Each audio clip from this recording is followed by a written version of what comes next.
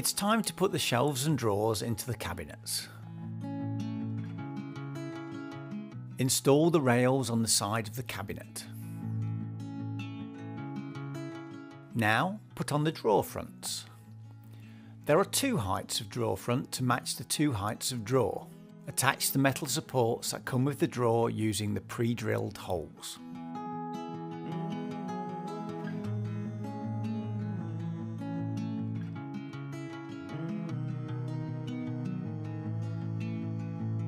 Align the holes on the drawer with the ones on the front. Secure them with the plastic fitting. Slide the drawer into the cabinet by aligning the back wheels of the runner with the front wheels of the sliders. Put on the hinges that come with the cabinet. You can hang the doors either to the left or to the right. Once you've installed all the doors, you need to make sure they are aligned.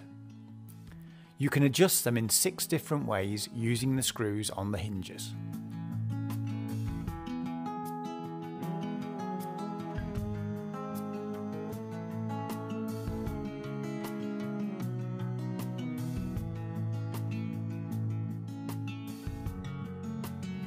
The drawers can also be aligned upwards and downwards.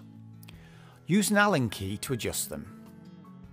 Time to add the knobs and handles. Measure. Then mark where you want them.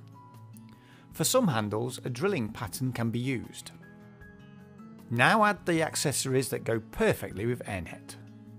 The hooks. The swivel tray.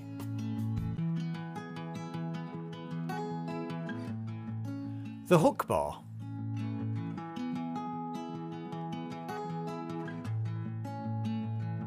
The containers. All of them add both style and functionality to your kitchen. If you're having a plinth, you need to measure what size you need and cut the plinth to the right size. If you have a corner, always start with the side plinth. The open edges need to be sanded and sealed with the edge band that comes with the plinth. Put the plastic fittings for the legs on the plinth and press the plinth to the legs.